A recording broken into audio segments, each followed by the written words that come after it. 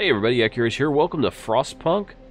Just want to thank you guys for putting a bug in the ear of 11-Bit Studio, letting them know that you wanted me to preview this, and they hooked me up with a preview, so thank you to them as well.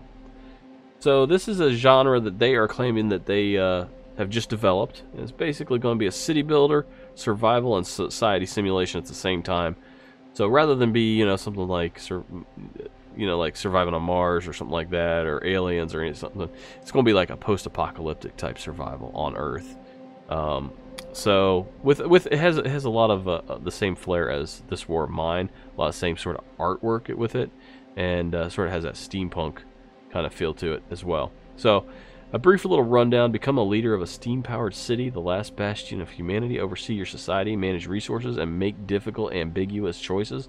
But whatever you do, always remember the city must survive. So there we go. Let's get into this. Alright, so I messed around with this, so I'm a little bit familiar. I'm not bumbling around. Well, I will be bumbling around. It's just not as much as if it was straight, the first time playing. So it is a lot of fun, and let's get into this. So, to preserve civilization from the chaos of its own downfall, we have fled to the ends of the world. We will have to adapt to survive. Who will we become in the process? So this scenario is called A New Home, and in the preview beta that I have right now, before the full release on April 24th, I only have the one scenario. Now the full release will have more than one scenario. It'll have multiple scenarios, and just wanted to let you guys know that. Also, it should be about $30 US on Steam. I will provide a link in the description below if you guys do want to go check it out. So let's get into this, and let's see if we can't avoid frostbite.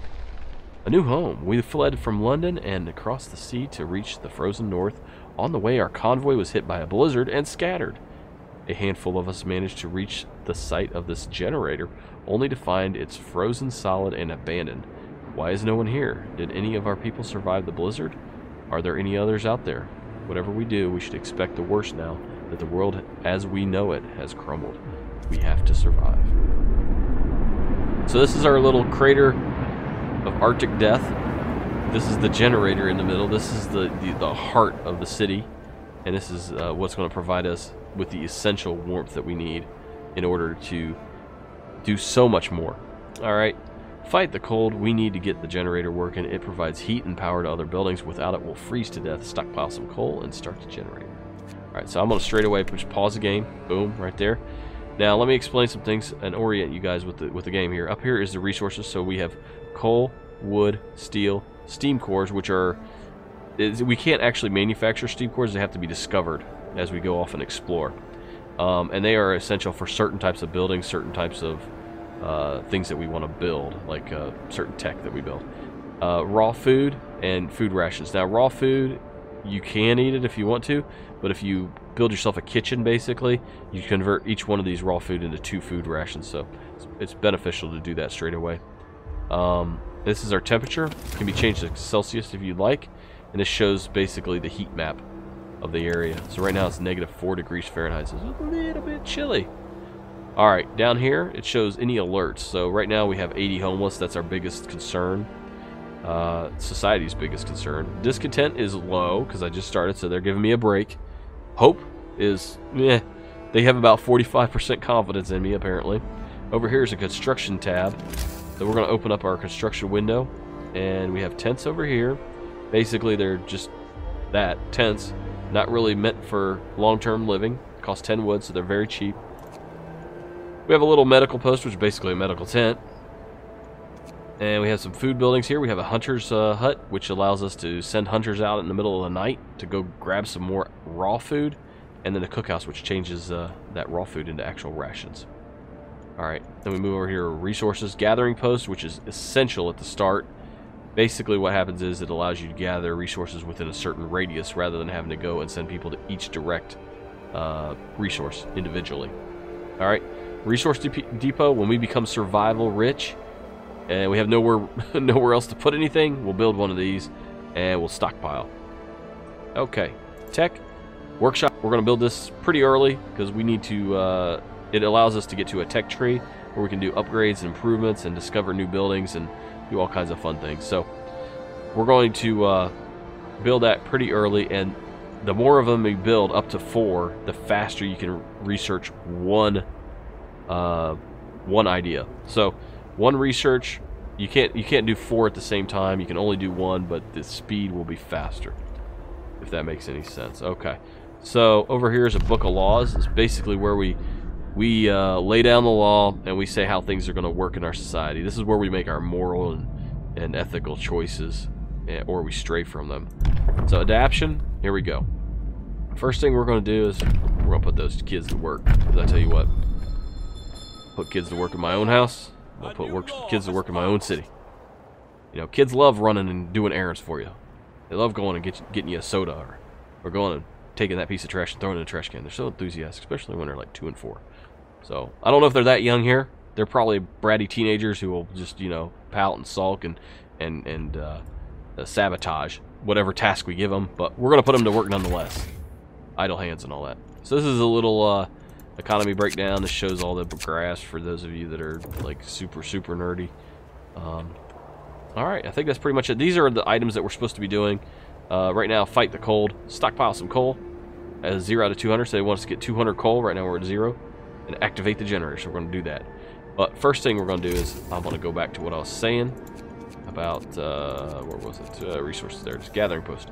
We'll build a gathering post. Now see, rather than send people out here and assign them to these tasks, I'm going to actually put this here, and it'll send people out from the gathering post.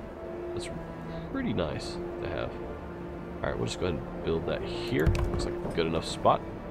And, what else do I want to do? I want one here. Yeah, we could go ahead and do that. Put one there as well. Okay, very good. Alright, so we are out of steel, we're out of wood, that's alright. Let's go ahead and get started.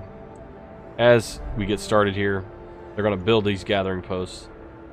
And we need a road. We actually need to build a road out there as well. So, let me go ahead and grab some other people real quick. I need to grab some wood from these crates. I completely forgot about the roads. That's alright. They'll gather enough wood here in just a few seconds to build enough road to get our gathering. There we go. Okay, perfect. That's plenty. Okay, so what we're going to need to do is just build a road out here. Boom. Build a road out here. Bada boom. There we go. We barely used any of the wood that we actually gathered. Now, I want to take these people here and get rid of them, because by gathering post is going to do all the work for us. So what we're going to do is we're going to actually put people into the gathering post to do the work. There we go. And there we go. There we go. So rather than have 15, 15, and 15 spread out here, because we do have limited amount of human resources here. We're going to do 10. We're going to get everything that we need. It's so much more efficient. So the next thing is I'll take a look here at the generator, show you guys the generator. So basically it's off right now. We're going to assign some people up here to the coal fields. Gathering. I'm not going to put the gathering posts up here.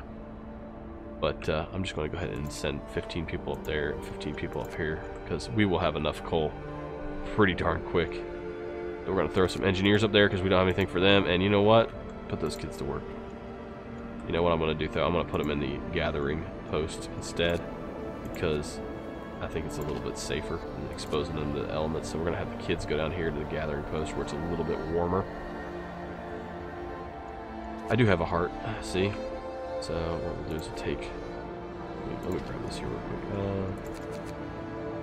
Yeah, let's grab 5 out of here, and I'm going to throw 5 in there. There we go. Now I got 5 more kids, so let's throw them up here. Boom. Or I should say, workers. And we got our kids all indoors, basically. So there, see, I do have a heart. Alright, now the next thing I'm going to build is I am going to build a medical facility. So anybody who gets sick, we've got a place for them to go.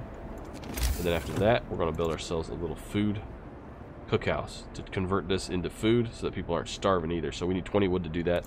Let's fire up and get going here. There we go. So there we go. The day's over already. It goes from 8 a.m. to 1800, which is 6 p.m. Alright. And now they're having their free time. No roofs over their heads. Yeah, I'll provide some shelter. I'll provide shelter for everyone, or I won't address this right now. So I'm going to provide shelter for everyone and get a nice big bonus when it comes to hope. And hopefully the discontent goes down as well. So I got to do that within 2 days. I have 2 days to do that. So let's go fire up these the generator while we're at it. And that should keep us warm for at least 9 hours throughout the night. Alright, we need to grab a couple engineers. Where are my engineers at? If you just mouse over the human resources, the total amount of human resources down here, bottom right, it'll show you where each individual person is. Right now, I don't... Where are they at? I don't see them. Oh, they're all up here. That's where they were. At the very top of the screen. We'll get rid of them there, and we're going to throw... Actually, I'm going to throw 5 in there. Put the other 10 back in there, out there in the fields. So, got them in the medical facility. No patients at the moment. That's okay. And we shall just go ahead and fast forward through time here. Local, yeah, I hear you. Wisdom of the crowd, Captain. When facing demands, remember this: people usually look for the quickest solution, not the best one. You don't have to agree with everything they ask for. If you fix the problem your way, it's fine. I'll bear that in mind. Thank you. Thank you. As you can see, we're getting a little low on the coal, but that's okay. Illness and healthcare. Okay, so there we go. Just going to talk. Here's all the little tutorials. If you guys want to pause on any one of these, you can. But I'm pretty much explaining it as we go, so there's no need for you to do that. Okay. Temperature has different varying degrees of temperature, but all you have to do is click on this, and it automatically comes up and shows you what the colors mean. Okay. There we go. The generator shut down. That's alright, because we're about to get back to work. So, people are starting to get a little cold, but that's alright. And we have 80 homeless right now, but we're going to go get some more. There we go. Now let's get a fire back up. There we go. Look at all this coal. It's flying. So, let me pause it here real quick. Next thing I need to build is probably I need to start getting to work on the houses, but I do want to get yeah, let's go ahead and do that so we don't run into a problem with providing shelter. Yeah, let's work on the houses. Okay, is there any more steel? They're maxed out. They are maxed out. Alright, let's just keep going as we were. What we need is 80 wood, because it was 10 per tent, right? So we'll see if we can get there by 1800, maybe. Oh, we were one shy. Of course we were. Alright, that's alright. We'll do it tomorrow morning. But in the meantime, most of our most of our people will have tents to sleep in. Alright, so we have one that we're still out. We're still out one. Shelter for everyone. We're going to have 10 people homeless, I believe. So, no worries. But we have plenty of coal to make it through the night easily. So we have about 4 days worth of coal, which is good. Now, the other thing is, even though it's quitting time for them, they continue to build buildings during their free time. So that's kind of nice. It's nice that they take on those tasks themselves and they'll have to be, you know, have to do it during their regular shift. So we had a sick person, but they got feeling better.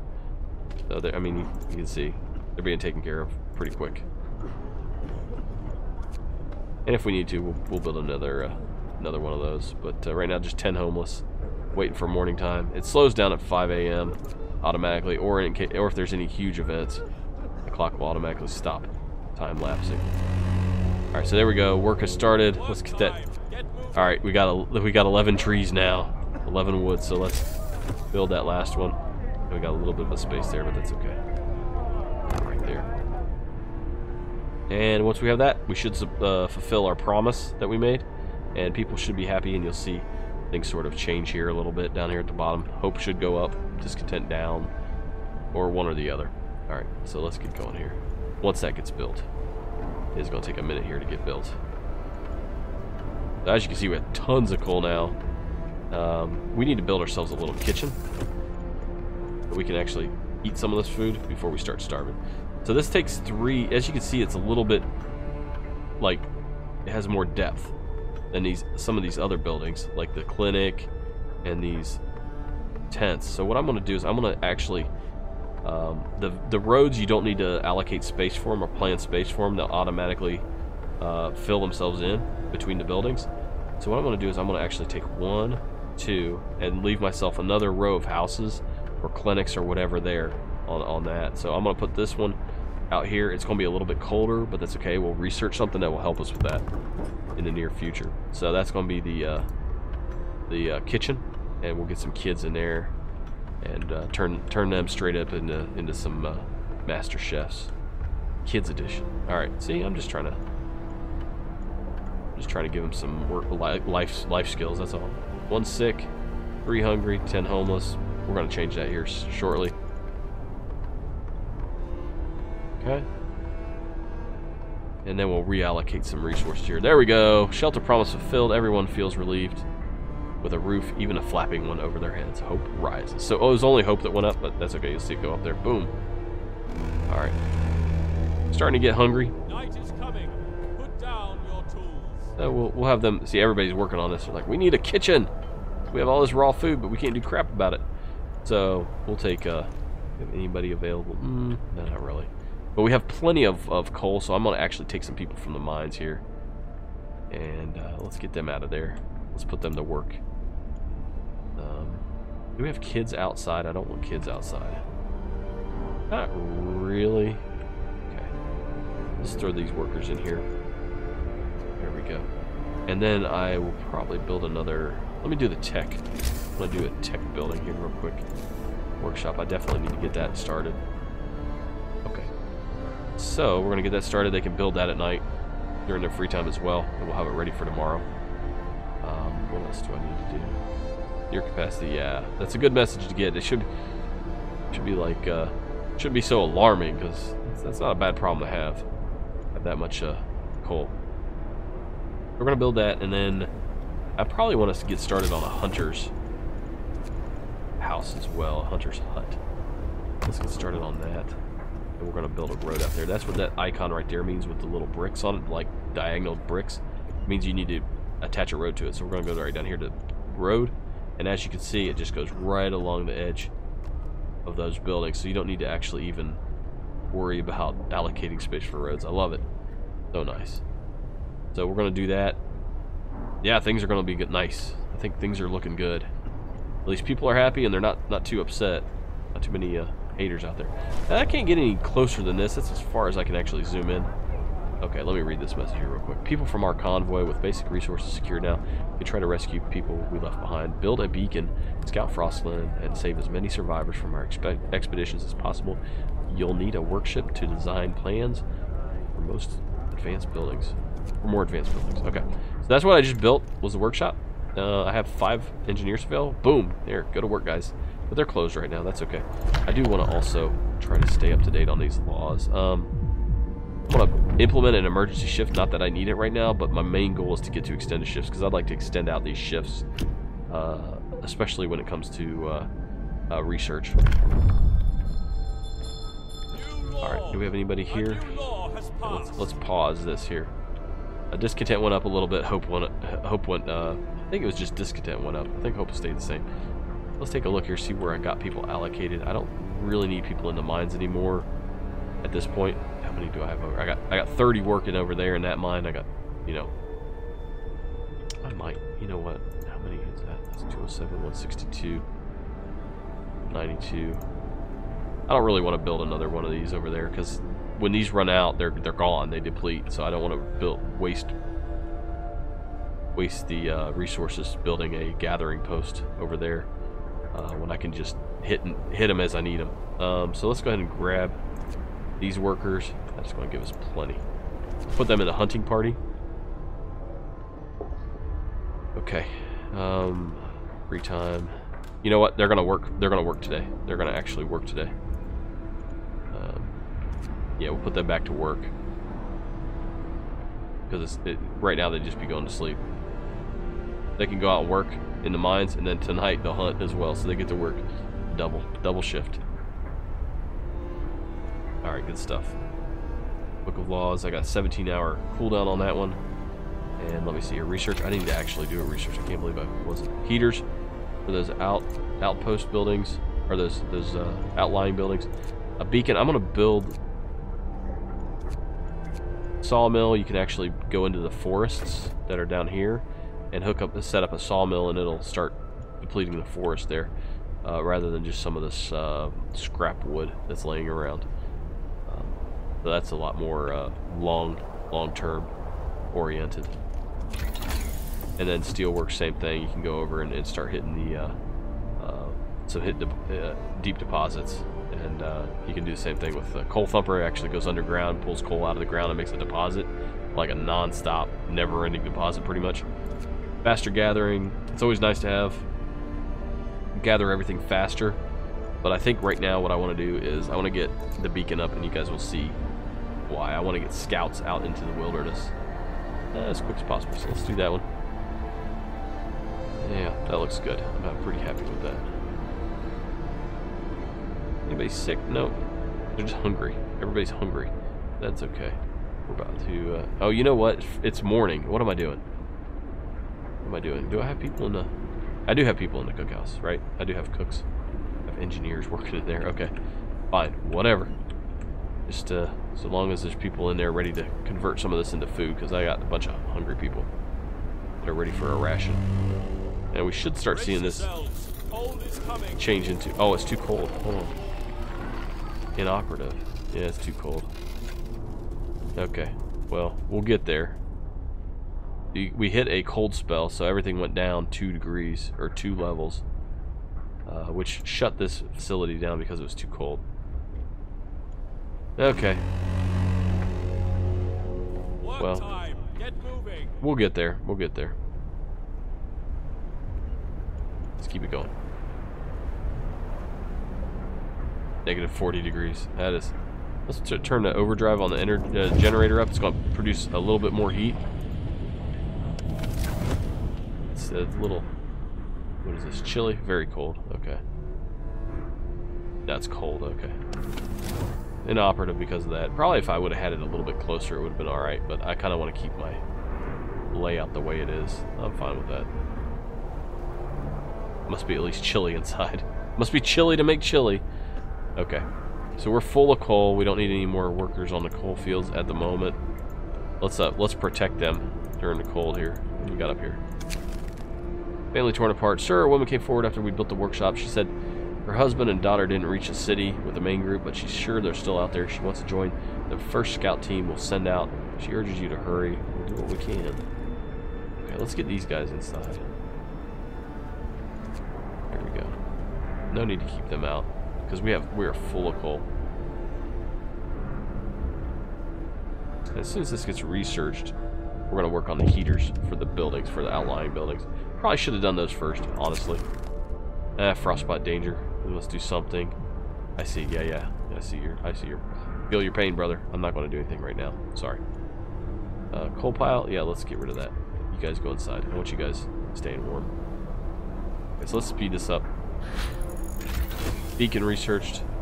Allows us to build a beacon. Let's do that real quick. Pause. Over here. Beacon. Build that beacon right there. Then we need to build a road to it. We shall do that. There we go. Nice. I think that's enough. Yeah, we'll build it all the way across. We're going to build it all the way over there eventually anyway. I'm not any worries there. No worries there. Next thing we're going to research is the heater. Where's that at? Heaters for our outlying buildings. It'll cost an extra coal per hour whenever we add a heater to one of these buildings and activate it. But well worth it. As you can see, I should be, actually using the kitchen right now, but I'm not because it's too freaking cold because we had this cold spell hit us. And as you can see, it's going to warm up here after day 6. It's going to warm up. But beacon built. We're no longer lost. People will be able to see us. All right.